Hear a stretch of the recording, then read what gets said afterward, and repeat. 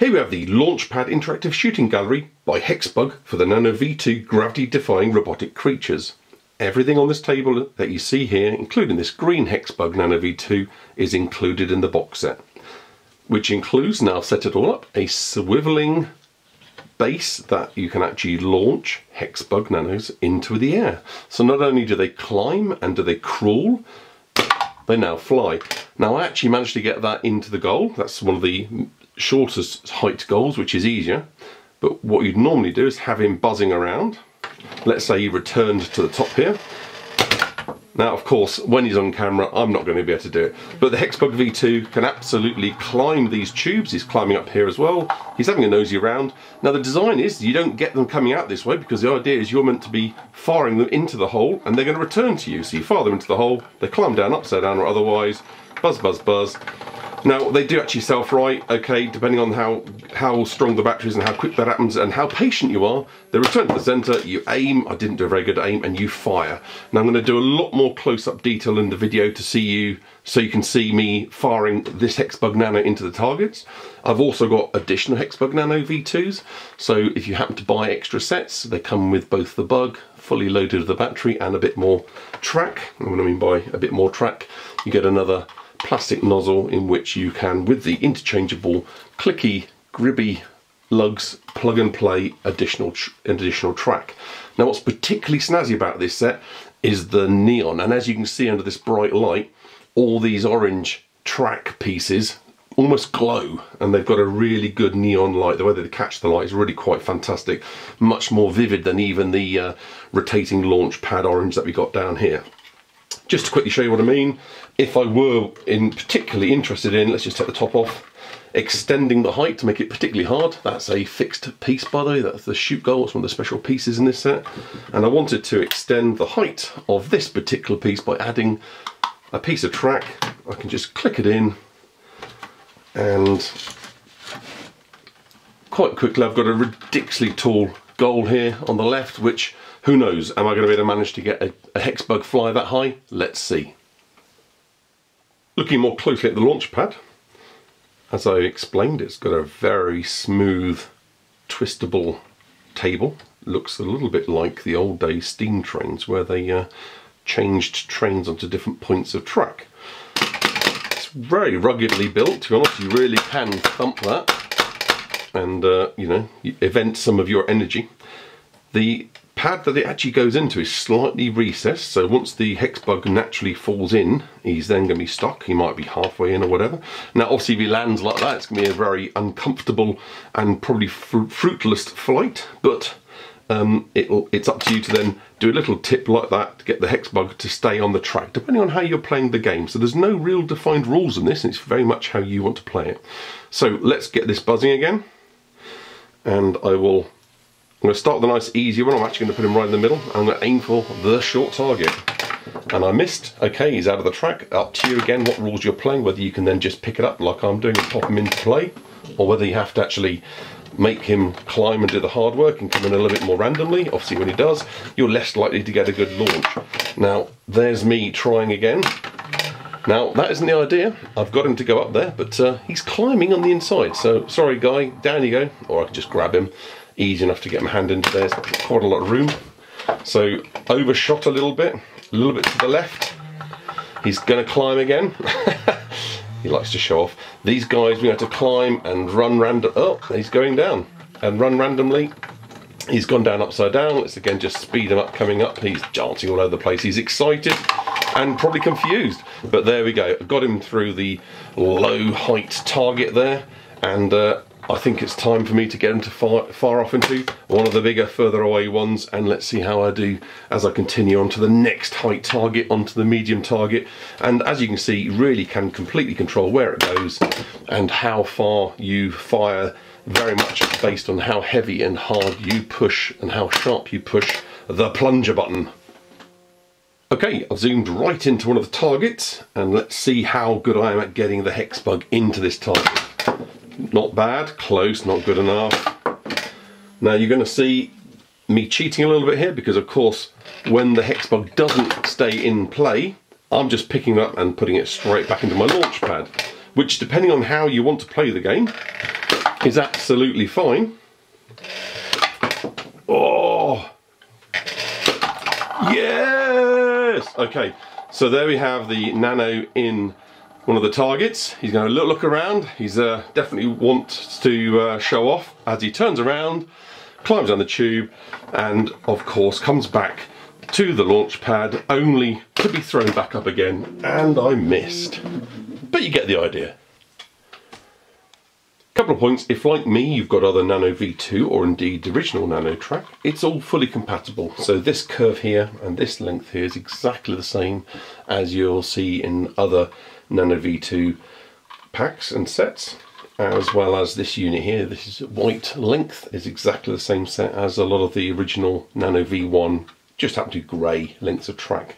So this is interesting. This has some interesting shapes and curves on it. This is the launch pad, but again very easy to integrate with other things. The only thing that's really special, I guess, apart from the launch pad, are these goal areas where this is moulded into one piece. So this isn't actually removable. So this kind of goal stroke target, that's one piece. Now you can have it at different heights, and if you wanted to, you could rig it so that you could have this way back yonder. Let's just quickly clip this in to show you what I mean. So if you wanted to stagger and extend your set and have another target further away for the long shot that you're particularly specialising in, you absolutely can do that. But you might want to use a couple of the supports to help take the weight. Because as it is with all the V2 track, you really need to make sure your joins are good and that the click's solid and that your joints are, you know, you're careful of the joints, you squeeze them and removing them, and you make sure that the clip is good solid grip state so that you get very few gaps and issues with the gaps. Because if you do, then the V2 bugs will have problems climbing, and you don't want that. It sort of, you know, unsettles the play and the smooth of the play. Okay, so not only can you integrate other track, you can also integrate other bugs, and it very much depends on what rule and game ideas that you've got, and I'm going to just talk through a couple that I've thought of myself. Okay, so this is very much a free play game. There's no rules, so what you do with your one bug, you can do with many. But not only can I have it buzzing around, and I can decide that I have to try to keep it in place. If I do miss, that's it, my turn's over. So I might say, well, I've only got one bug, so I've got it on the launch pad, so I've got to be very careful, very gingerly. And if I get it out of play, and maybe you set an area, maybe you have a little circle, maybe you put a hula hoop ring around this play area on your table, because it not only does it define an area, it also helps keep your hex bugs, let's say, at hand, because if they do fall on the floor, which they're going to, you're going to want to quickly grab them and put them back into play. And that is because, except when it comes down this way, you're going to be wanting to launch this and to grab your bug, pop it back in the launcher, launch it again, grab your bug, put it back in the launcher. Now with one bug, it's going to be quite frenetic play, because a lot of the time this is going to be going on the table, on the floor, could be going all over the place. And that's absolutely fine. If you have an idea where you say, right guys, you've got 60 seconds and you've got to get as many goals as you can with your one bug in 60 seconds, and if it goes out of play on the floor, you've got to run and go and grab it. So you get some quite fun, energetic fun trying to capture these guys. You might decide that the different height goals have got different scores. You might say, simply put, that the low one here is the easiest. It is, by the way. That you can actually say that's 5 points. The medium height one is 10 points, and the big tall one is 25 points. So it's all about risk, because to get the bug to fly as high as you need to get that tall one, you're pushing it really hard. And if you miss, boy, will it fly miles. I've actually had to shoot into my kitchen and I had to go running for it. There it goes. Now, out of play, I've now got to go and find that bug. But that's one of the options. Now, of course, I've got other bugs here, so let's pop another green bug in. Now, what you could say then also, if you've got more bugs, you could say you have 3 bugs in play at the beginning. So you can have up to 3 bugs in, let's say. And they can be just wandering around, and you've got to wait for them to get into your trap, except when they go out, and when, of course, you grab them. And it might be, you've got to try to, in order, do a small, a medium, and a tall. And unless you get them in that order, and you've only got a certain time limit, you haven't really succeeded. So there's loads of ideas you can do.